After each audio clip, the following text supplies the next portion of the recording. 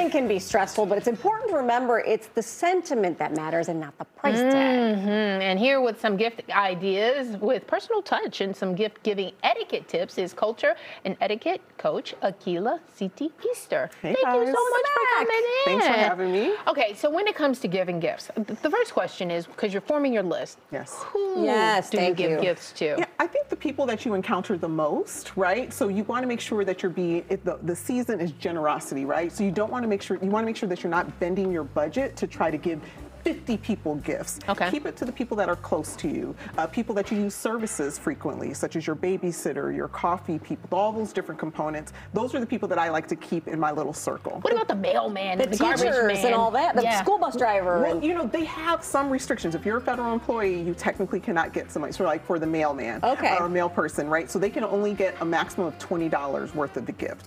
Now, FedEx and UPS, they kind of say that they really don't, their headquarters, they don't give gifts, but they can't refuse them. So they can get gifts because they're not federal employees. Teachers, all of those different components. You want your kids to get good? No.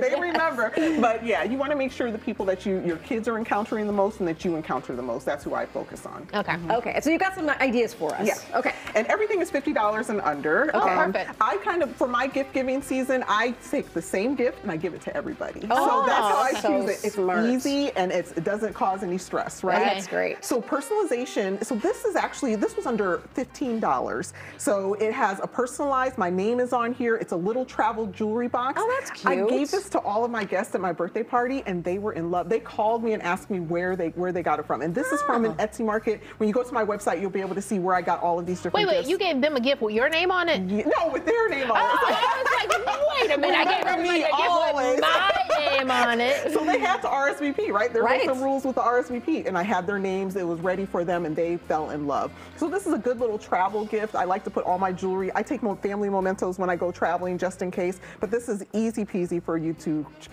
go on the road. That's a great idea. Okay. These are kind of coffee table books. These are pretty classic pieces, but these are talking pieces. You can get a conversation started when people come to your home. This is one of my favorite directors. This is Spike Lee's coffee table book. There's so many colorful pictures in here, and that's what can kind of draw somebody when you're kind of in that stagnant where you're not having a conversation and you're like, I don't know what to say, and they can kind of look at this coffee table and be entertained while they're at your home. And flipping through the pictures. Absolutely. A lot of memories from this one, right, from my childhood. Yeah. And this is a really cute one. Yeah, I fell in love with this. So I'm trying to switch from coffee, okay? So I'm trying to go to tea. And so I can't carry around a whole tea set. So here is an actual travel tea set.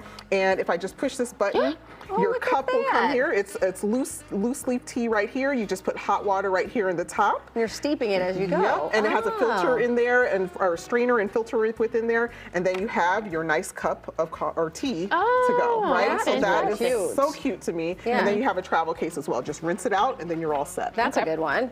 Another personalization. I think I gifted you guys with this one. Yes, we love these. Again, this was under $30 for the set, right? So these are things where it seems like it's just a simple glass, but when you look at the bottom, you have your name engraved at the bottom. So this is a personal touch that you can say, I did think of you. I didn't just go out and get some random glasses. Right. And this is where you can actually have that personal touch. And then I like to give them a recipe. So we've been on a theme of making cocktails today. So here's a recipe of my favorite drink. I love a Paloma. Me too. Yes. This is a Paloma right here. So I put everything in here for them. I give them the recipe card, and then they can make their own drink. So this is the tequila, the grapefruit juice, and everything else. Yep, the lime soda, and then a little salt. That is really awesome. cute. And this was all, like I said, under $30 for all of these different components.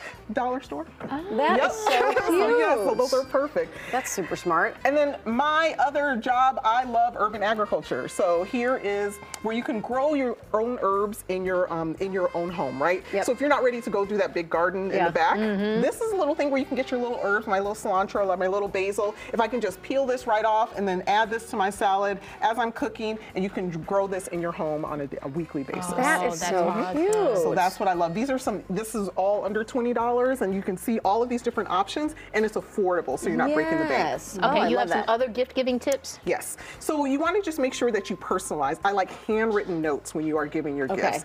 And when you are giving people, you want to make sure that maybe your babysitters, your personal trainers, your hairstylists, they're going to get a service for their tip. So if it's a $60 service, you're going to tip them for the end of the year for about $60. Okay. So that's what they get for their tipping season. And those are the people that you want to make sure that they can book you when you need them and all those different components. Is there anyone you suggest not giving a gift to specifically? I stay away from like my bosses, Okay. but I do give them cards of recognition, recognizing, or if Yep. I'm a manager, I kind of give everybody the same concept. I don't give special gifts to different employees because that can show favoritism and things such as that. That's super smart. Very oh, smart. man. Akilah, thank you so much. Her Well, thanks for website is having right me. there. Again, more details on her gift ideas and who not to gift. I bet your trap is going to get a lot of traffic. Yeah.